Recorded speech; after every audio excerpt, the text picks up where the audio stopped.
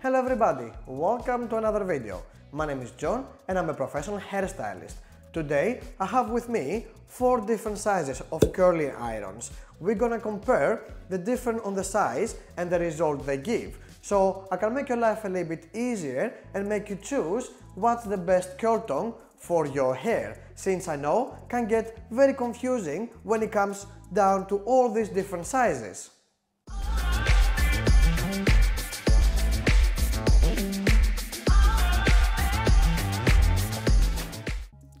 So let's don't waste any time and let's begin with the first iron, and that is the 13mm curly iron. It's one of the smallest sizes. So what it does, it creates quite curly hair. So it's perfect if your hair is really short and you want to give that extra volume and a little bit of bends, or if your hair is longer, you're gonna get quite wrinkly curl. So it's perfect if you want to see your hair pretty curly, or if your hair is already quite curly and you want to give a little bit more definition into the curl. This size is going to be perfect.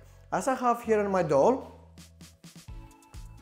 I'm gonna curl a little bit the hair so visually you can see how tight the curl is going to be. So I'll keep it for a second or so and let me take it out. I'm gonna do couple of sections. I'm gonna put it in.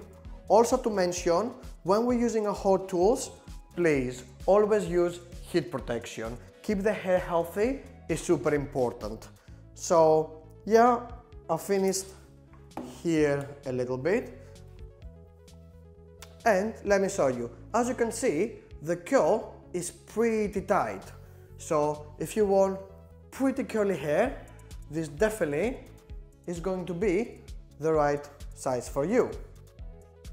And let's move now to the second option, and that is a 25mm.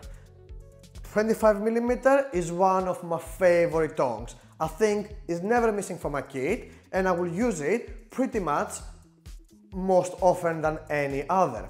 The reason being is because the size is really good to give enough tight curl to last for all day, but also the result is kind of glam. So if you want to have that kind of nice wavy blow dry, the 25mm is gonna be perfect. Also because it's tight enough, it's gonna give you a very long lasting. Also, somewhere I have a video where with this tong I create a beautiful wavy blow dry. The link is gonna appear somewhere on the top of the screen. So let's see now. I already create few curls so you can see the result of the 25mm, and as you can see it's quite curly but not too curly. I think it's a perfect medium size, as we can call it. The curl is great, and once you brush the hair out you can get that very nice soft but quite intense wave into the hair. It's perfect for medium and a long hair. Definitely one of the tongs which can do many different things. Is the tong which is gonna be more versatile tong because you can create many different looks, but the look always gonna be a little bit more glam since it creates that really nice wave. Usually, most of the times I'm gonna use this tong, it will be if I want to create either Hollywood waves or a little bit more of a glam bouncy style. And let's move now to 32mm. The 32mm is still in category of a medium size curly tongs, but because a little bit bigger, now the curl is going to be a little bit more loose. So it's perfect, again, from medium and long hair, but if you want to create a little bit more of a loose curl, possibly if you want to get that kind of beach wave, it's going to be perfect because the curl is going to be defined enough. You will see a bit of a curl on the hair, but at the same time it's not going to be that intense. So let me show you. So as you can see here, it's still quite curly, but the whole result is a little bit more soft. I would say maybe a little bit more romantic. and if you brush it out a little bit, then the wave, it looks much more soft, much more gentle. So as I said, it's a perfect size if your hair is medium and long and you want to create that very natural wavy or sort of like a beach wave look, as you can see here on the doll. Let me know down on the comment below which one do you use and which one do you prefer. And let's now move to the last option, and that is a 38 millimeters. 38 millimeters is the big tong.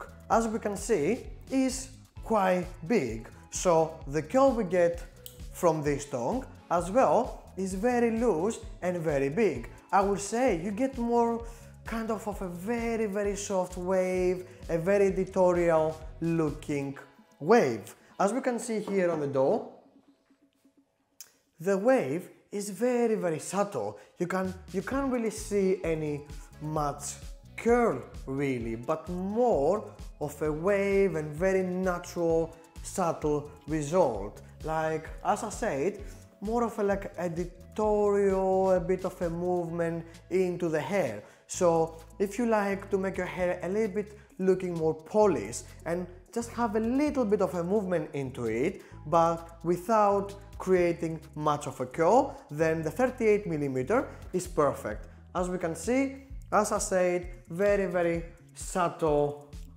wave into the hair, and because it's so big and create just a little bit of a movement only, it will be much better to use it for a longer hair. If you try to put on the short hair, then you won't really get any curl. Maximum maybe a little bit of a bend into the hair.